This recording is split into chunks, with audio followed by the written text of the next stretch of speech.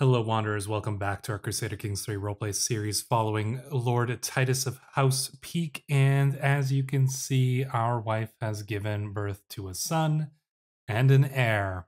We simply need to pick a name, and I have decided to name him Urathon, which is a legendary founder or one of the legendary members of House Peake from the age of the first men. Urathon, the shield breaker. Not much is known about the story, but we can imagine he probably broke some shields in his time. So that is what we are going to name our son. He doesn't have any traits or anything like that, but he did inherit that Valyrian hair color, and I think that's pretty cool.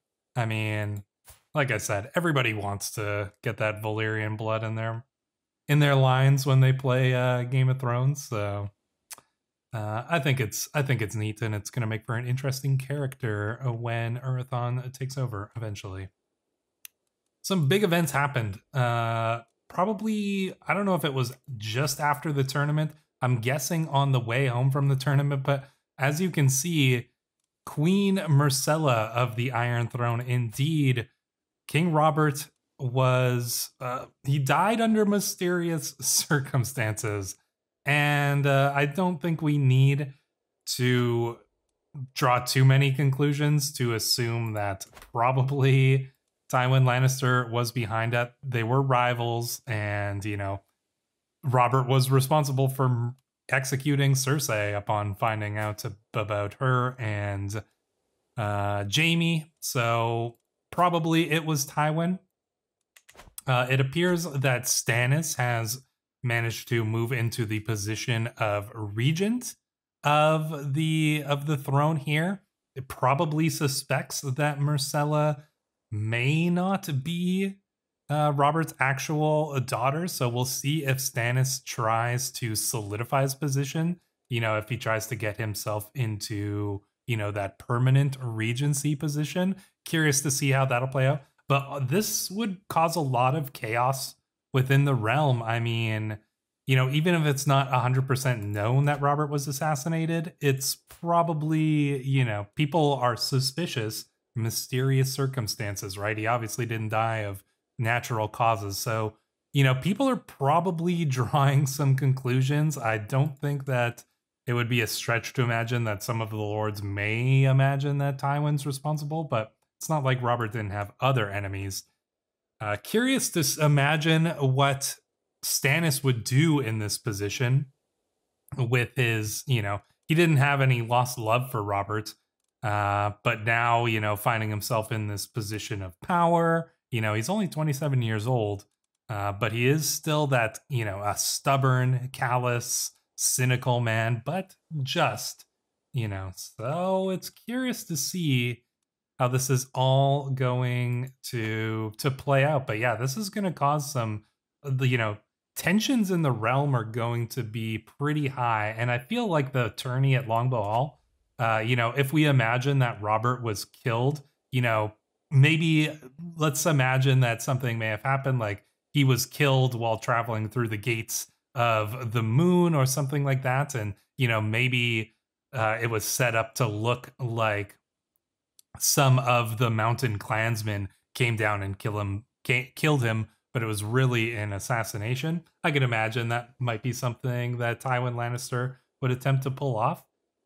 You could imagine that the tourney of Longbow Hall will be something well known and remembered, much like the tourney at Harrenhal, which was kind of precipitous towards starting the War of the Usurper. We'll see if this leads to civil war or just machinations within the realm. But yeah, really, things are going to be tense. Things are going to be pretty heated, and the Lords Paramount and all the lords are going to be considering, what they're going to do should the realm descend into war and chaos again. A mere less than 10 years after the last civil war. So we'll see how that all plays out. We do have a new lifestyle perk.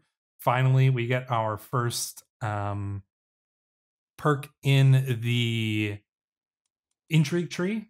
And I want to go after the spy network one. because I've never used it before. I don't even actually know how it works. So I'm curious to see how the spy network thing goes. Like, do we just go into the court of our rival here and try to find people who would become our spies? Like, can we get his acclaimed knight to become a spy? Recruit a spy. Okay, okay. So that's how we do it. We got to find some people probably who might not like him, or, you know, I wonder if his septon could be recruited as a spy. Yeah, so our intrigue skill gives us a big bonus, but we got to look for people. Okay, so probably people who are deceitful, because just is going to reduce it. Their opinion, base reluctance. So maybe if we get somebody who's like deceptive or disloyal or something like that, we might have a chance. So let's see. I'm just gonna take a moment to like look through his court and see if we can find anybody who might be possible to recruit. All right, so I did find one person who we might be able to get in there if we can offer him a bribe. It's minus 23, but I think a bribe might be able to get us to that point. We'll see. We might need some more perks and stuff, but either way, we should be able to save up some money in the meantime. Another thing I would like to do is try to figure out how we can convince Mace Tyrell to grant us a high lordship. We're going to try swaying him. We're going to get him onto our side as much as possible. If we can get a friendship with him, if we can, you know, maybe win some more tournaments, maybe do something important within the realm, get some strong allies. To that extent, I have actually arranged for a betrothal between our daughter Ellen and the son and heir of our friend Lord Carrick of Middleton. So we actually got that alliance now with Middleton, which is good. I wanted to kind of keep Lord Carrick in here. If we do get a high lordship, I may have Lord Carrick essentially swear his house to House Peake, even though they're far away. I don't think that that's unheard of in the Game of Thrones. Like, I don't think necessarily in the Game of Thrones universe, all the lords that would swear themselves to different houses were like attached to each other like they normally are in the game. I don't think it would be unheard of for, say, you know, somebody to swear to a house that's like a little bit farther away.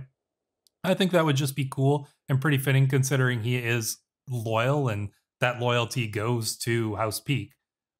So we shall see, but first we need to get that.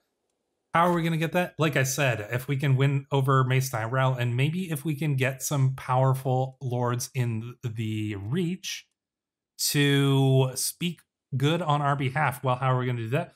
Probably by alliances. Who are the most powerful lords of the Reach? Well, obviously House Tyrell, and then second to them only is House Hightower.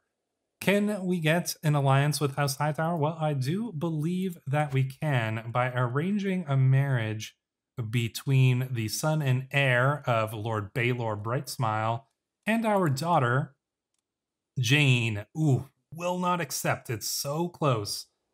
Is there anything we can do to increase these chances? Grand wedding, we obviously can't afford that. Let's see, marrying down, we have too many existing alliances. Can we, I mean, the alliance with these guys over here is not really that useful to us. I'd love to be able to break our alliance here. No, unfortunately we can't. So we're gonna need to, you know what? Maybe we need to sway Baelor instead. So yeah, we're gonna go and we're gonna sway Baelor. We'll try to get that betrothal here. We don't need too much. At 14. Yeah, so let's see. Yeah, we need to get his opinion of us up. If we can get it up high enough, I think we might be able to get over that that hump there and get if we can get an alliance with Old Town and they are vouching for us, that might do a lot to help us kind of sway over Mace Tyrell here. So that's what we're gonna try to do. Let's see, is there anything else we need to do? Accolades lack successors. Can we, I mean, we can't get one here because we have to hire that knight. What about this? Seek a worthy accolade successor. There we go. And we'll bring in another knight into our court. We probably won't have the money to hire him, but that is just what it is. Unfortunately, money is going to be difficult for us. We're not making very much, and we don't have any lords that have sworn fealty to us. So, and we can't really go after our third castle, Whitegrove, until we have a high lordship, because we'll be over our domain holding limit, and that's just going to cause us all sorts of problems. We have a knight here who can fit in to that position. Let us do so. We're going to put you as the successor. And that seems perfectly fitting there. We could get a loan from the Iron Throne. I don't know, though. I don't know if we'll do that. I would like for your knight, Boris Chancewell, to become the squire of Desmond Laxley. Okay, I guess we can have one of our men become, you know, be trained as a knight. That seems fine. I still have, you know, a goal to get ourselves as the Knight of Garland Tyrell here.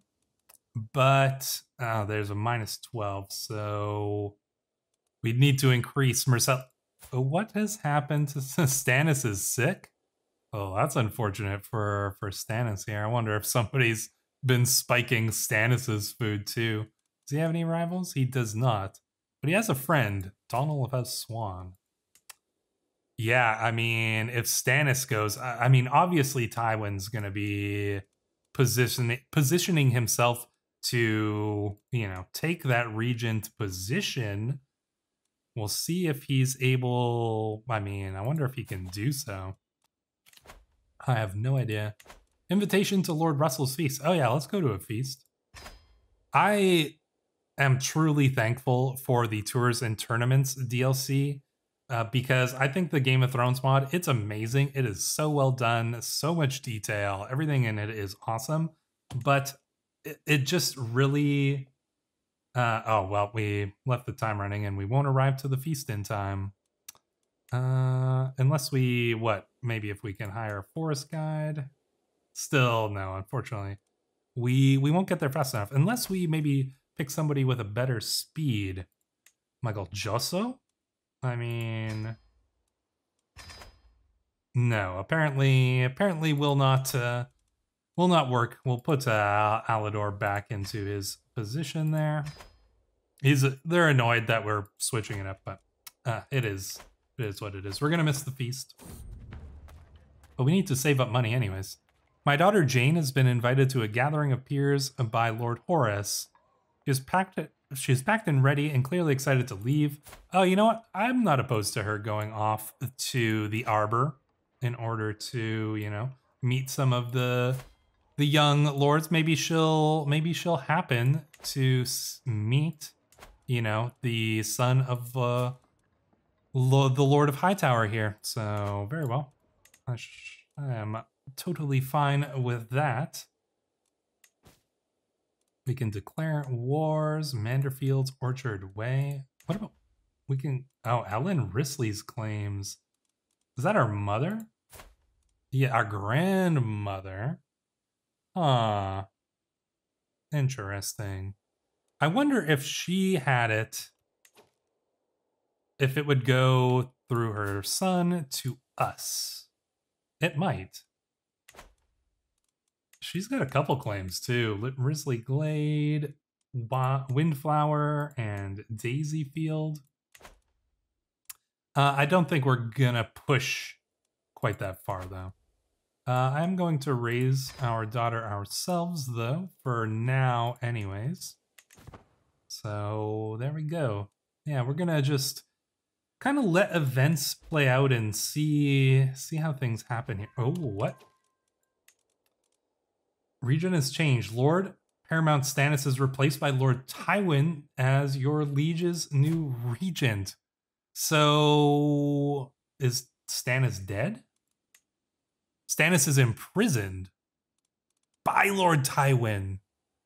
So Tywin must have done a scheme, I guess, to usurp the place of Stannis as the regent. Okay, that is interesting. So Stannis is imprisoned by Tywin.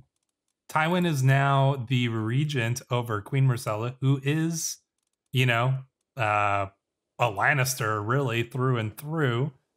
She's probably not going, well, she won't be able to have, well, she might potentially be able to have children. That's only minus 50%.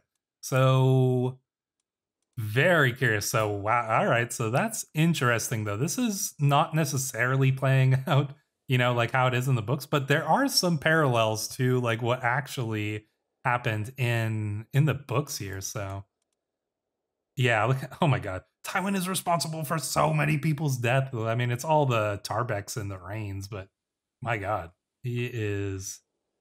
But even after the Rains, he's still Crakehall and Hillscroft. Yeah, wow. So Lord Tywin the Worthy taking that position as the regent over Queen Myrcella here. And Stannis is in prison. Well, now. How's this all gonna play out? What's Tywin gonna do with Stannis? Is he gonna release him? That wouldn't be wise, but you know, the AI. Oh, okay. The AI did release him. He probably made him pay a ransom, I imagine. I don't know. Did he lose any money there? I propose a betrothal between my daughter and your marshal. He's 50 years older than your daughter, but sure. I mean, all right. If that's what you think is best, you know, I don't know about that, but we'll accept, I suppose.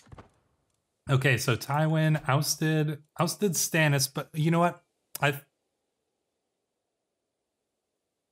I feel like it makes more sense that rather than Tywin releasing Stannis, I imagine this is Stannis, you know, being broken free. Maybe, you know, maybe it was the Onion Knight who freed Stannis from the dungeons. I could imagine something like that happening. I wonder if Sir Davos is actually in his court. Curious, where is Davos? Maybe we'll go and look for him later. But yeah, I'm very curious to see how this is going to play out. Now, you know, Stannis is has been ousted from this position. Tywin on here. Is Stannis going to start a rebellion? You know, mechanically within the game, it's highly unlikely that he is going to. I am tempted. We'll let events play out for a little bit, but I'm tempted to, you know, go in and spur this a little bit.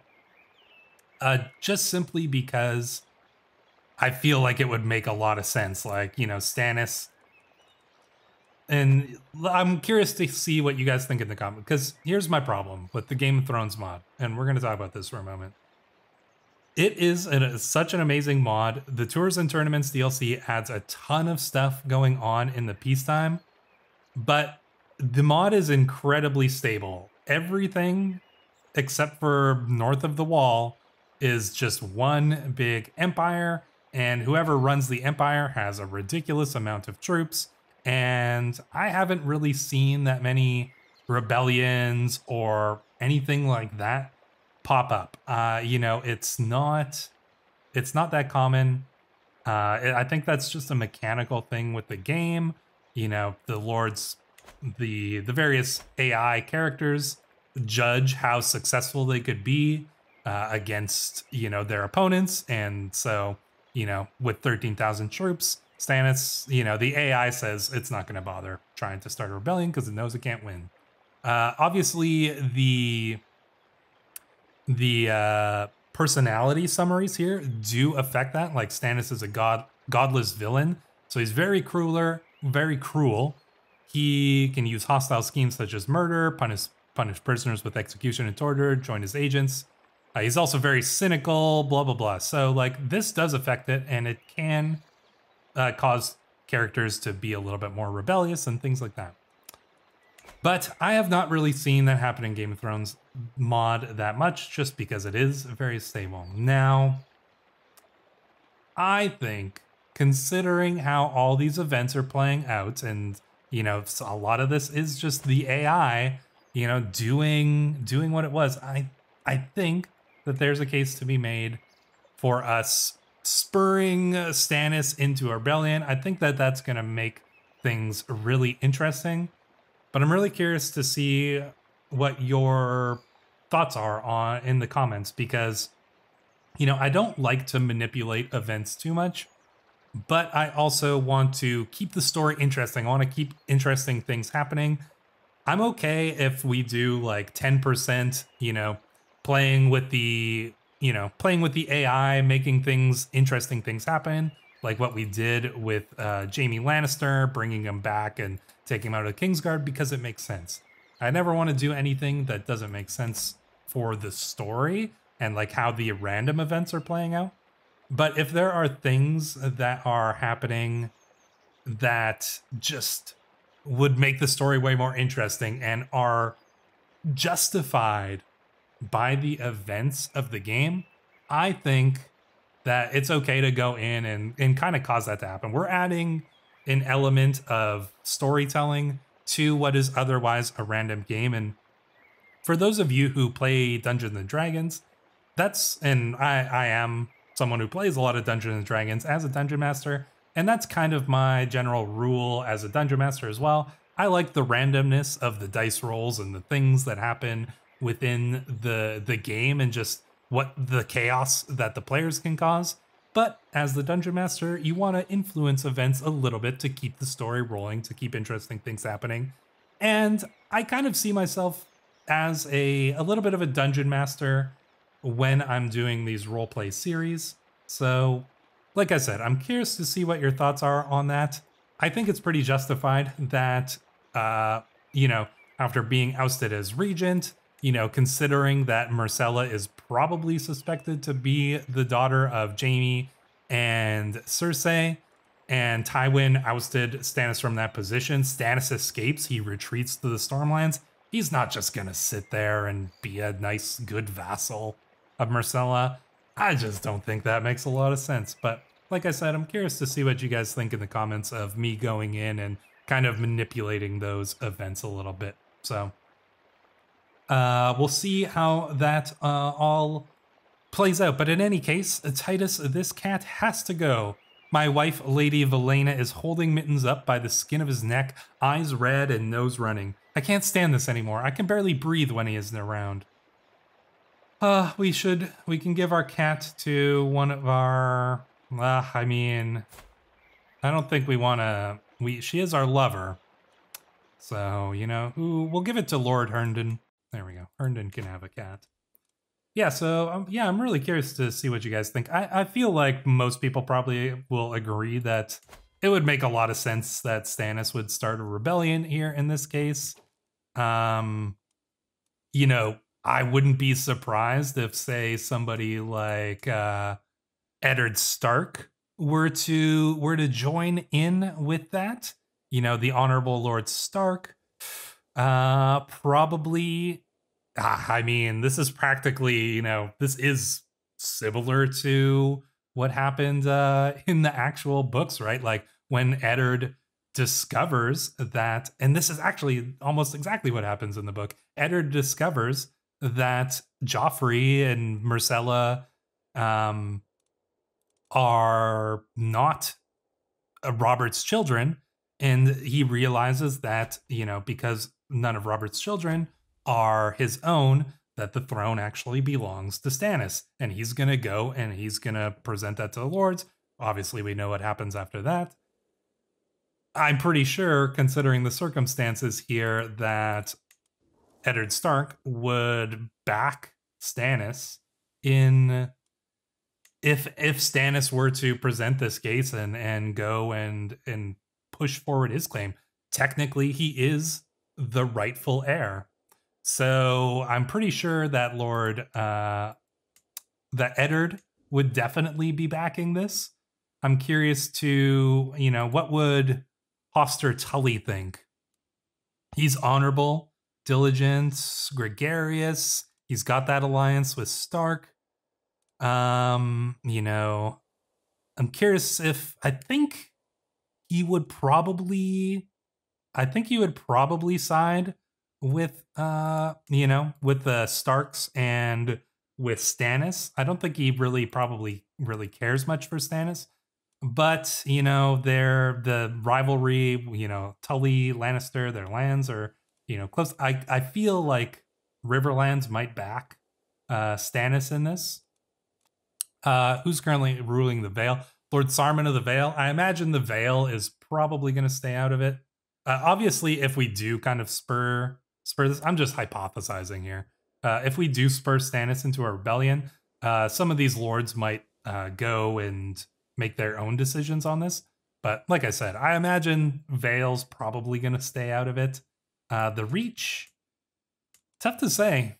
Like I said, we're just hypothesizing here. I'll let time run so, we can have some events pop up.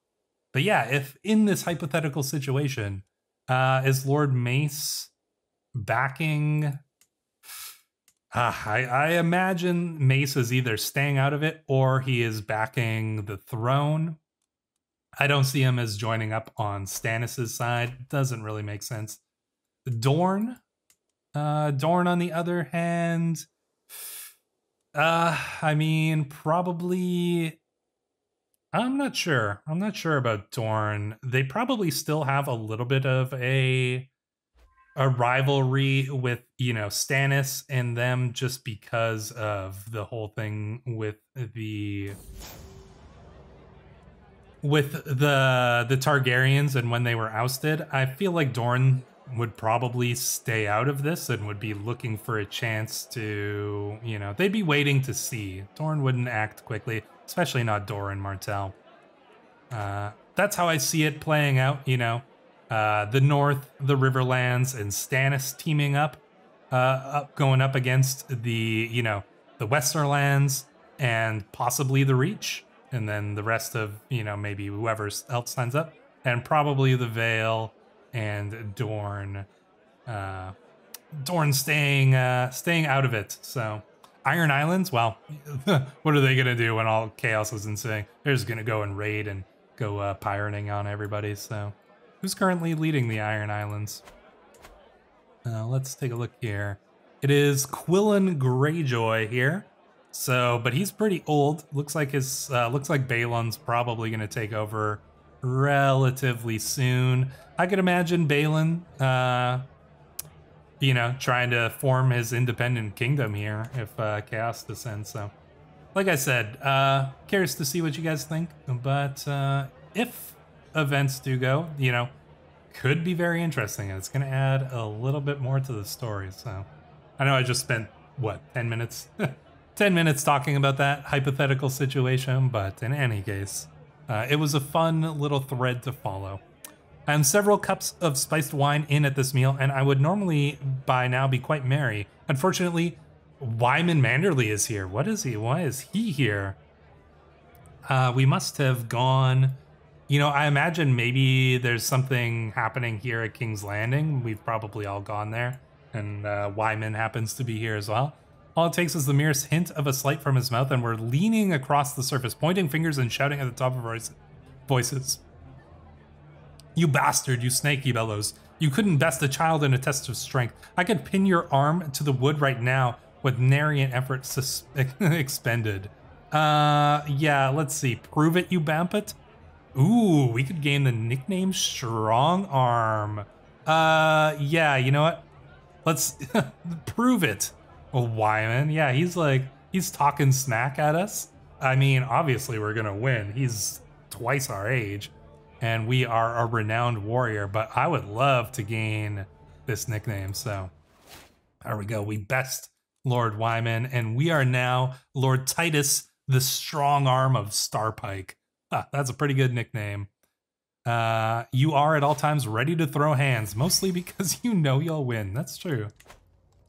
Coming up to play, I'm sure Carrick's relationship with his spouse Jamila is a very happy and productive one, but lately he has less and less time to spend with me, a dear friend, as their relationship deepens. Oh, I wonder if they're falling in love. Oh wow, Carrick's got a bunch of friends. House Roseworth, Master Andric of Plenimer. He has a rival too, Halyard. Ooh, okay. In any case, I miss the good old days when we would have ourselves a great night watching the local drunkards fall over and embarrass themselves. The times we had, if only that wretched, abhorrent Jamila was in keeping us from having them. Yeah, you know, women getting in the way of friendship apparently is not something Lord Titus appreciates here. Perhaps I can see the error of their ways. I suppose we have both moved on.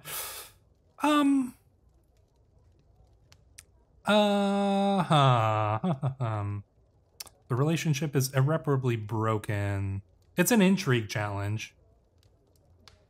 Let's, you know what? A wedge is driven between them. So, you know what? This is our deceitful nature coming out.